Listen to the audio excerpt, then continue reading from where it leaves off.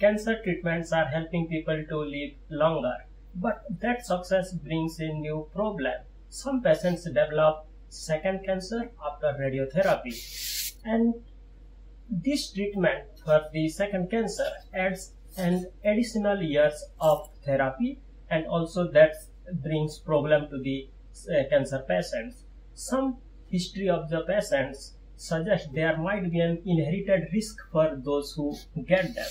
And our team within SINFONIA project, we are collecting blood samples from the patients treated with radiotherapy, and we are also collecting blood samples from second primary cancer patients. And we are analyzing chromosomal damage, micronuclear formation, and some DNA repair proteins. We are also sequencing their DNA to find some single nucleotide polymorphism.